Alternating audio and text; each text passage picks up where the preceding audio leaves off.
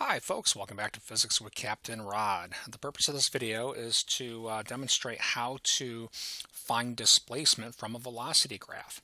So what we're looking at here, we've got a velocity graph that's going to describe the motion of this vehicle. So this vehicle, apparently it starts from rest, right? Because at t equals 0, the velocity is 0.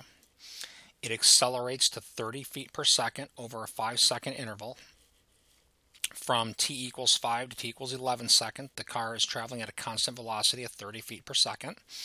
And then the driver apparently applies the brakes and brings that car to rest over a 3-second interval here from 11 to 14 seconds.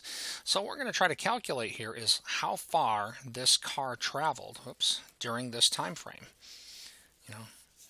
That's what the displacement is, the change in position, or the delta x.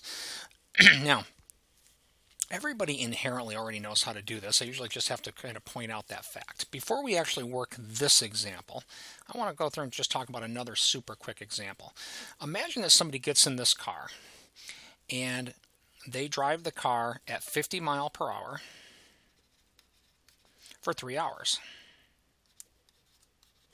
Now, in physics class, I always ask people, well, how far did the car go? And everybody, or pretty much everybody I've ever asked, usually can come to the conclusion that that car traveled 150 miles during this time frame. I want to take a moment here and look at that. What does that look like graphically? So I'm going to draw just another graph off to the side here, if you'll humor me. Draw it over here. So just a quick sketch here. All right, so in my short example here, the velocity of the car, 50 miles per hour, which would be written mile over hour, 3 hours. And in this example, the velocity is assumed to be constant. We're not talking about the few seconds it takes to get the car, maybe 30 seconds to get it up to 50, or the braking time. Let's just talk about the time where it's going down the highway, 50 miles an hour for 3 hours. In that case, the velocity would be constant. That would give us a horizontal graph up to this point. And you'll notice that the 150 miles is equal to the product of the 50 mile per hour times the time, 3 hours. And a very important thing to recognize is that on this graph, this area right here is what this calculation gives. The 50 mile per hour times 3 hours is giving the area of this rectangle. Now, that's a really important fact of life here, that in general, displacements, or I'll say delta x's, now it doesn't matter if it's a delta x or a delta y or delta z, it's whatever variable you happen to be using to represent the position, can be found by area under the velocity curve. Now, really, I should probably say area bound by the velocity curve. For now, in this video, I'm just going to keep this to all positive examples where the velocity stays positive. This car doesn't turn around. So, the fact that over here we had a constant velocity to do the calculation doesn't matter. This principle still applies, whether the velocity is constant or not. So, when we look at this velocity graph, again, this car in the first 5 seconds here, it was accelerating, which is fine. This area in green, bound here, is going to give us the displacement of the car during the first 5 seconds. Okay. This blue area right here is going to give us the displacement during the next 6 seconds. And I'll do this in red. Finally, this red area here is going to give us the displacement during the next 3 seconds, and then we'll just add them all up. So I'm going to take a moment here and get rid of some things I don't need, and then we'll go through the calculation. Don't really need this anymore.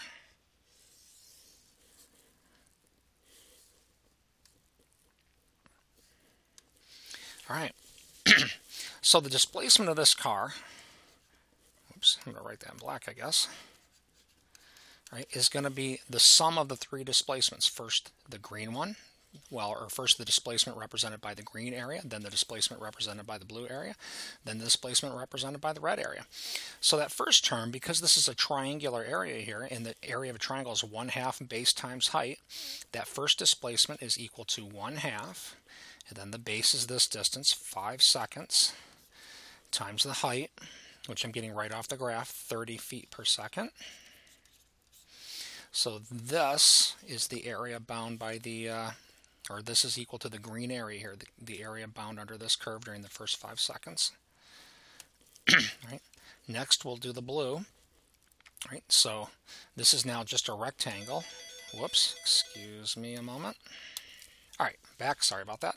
All right, blue area here. Now this is a rectangle. Base is 6 seconds. And then the height here is 30 feet per second. Order here doesn't matter. Whether it's 30 feet per second times 6 or 6 times 30, it doesn't matter at all. So this product gives us the area in blue. And then the last area here, this is a triangular area, the area in red. So because it's a triangle, 1/2 the base. Now don't use the 14 here. The base is this distance, which is 3 seconds, times the height, which again is 30 feet per second. And these 3 terms added together would get us the total displacement. So I'm going to go ahead here and maybe clean this up a little bit here. Let's see, this can be written 15 times 5. That one's going to give us 75 feet. This product is going to give us 180 feet. And this product here, let's see, 90 times 1/2 is 45. Whoops, that's a plus 45 feet. And then we'll just add these together here. So let's see, these two, 120 feet and 180 feet. 300 feet, I think, is what I get out of that. So it's looking like this car traveled 300 feet while this is occurring. Now, as a little sidestep here, you know, a real common question to ask is, what is the average velocity on the time interval? And again, you know, bar here means average. So during the first half of the trip, you know, the car is traveling between, you know, 0 and 30 feet per second, but it's varying. During the second half, the average, the car is traveling at 30 feet per second constant. During the I shouldn't say second half, but roughly the next third roughly. And then during the last part of the trip here, you know, the velocity is changing.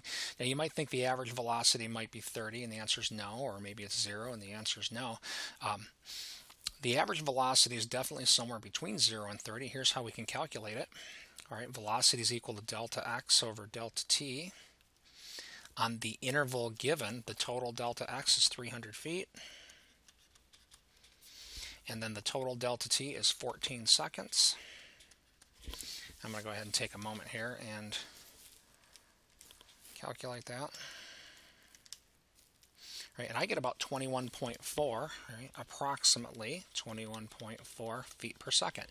Now, an average velocity calculation is going to depend on what time intervals we're talking about. So in the example I just did, I did the entire interval. But let's say we wanted the average velocity maybe the first 5. Well, then we would take the green area here, that's our delta x during that time interval, and we would just divide it by 5 seconds. Or maybe we want the average velocity during the first 11 seconds. Well, in that case, the delta x we would use would be the total delta x during the 11 seconds. That would be that area. And then we would divide by the 11 seconds and so forth. So when you're finding an average velocity, you got to be mindful of the time interval that you're talking about.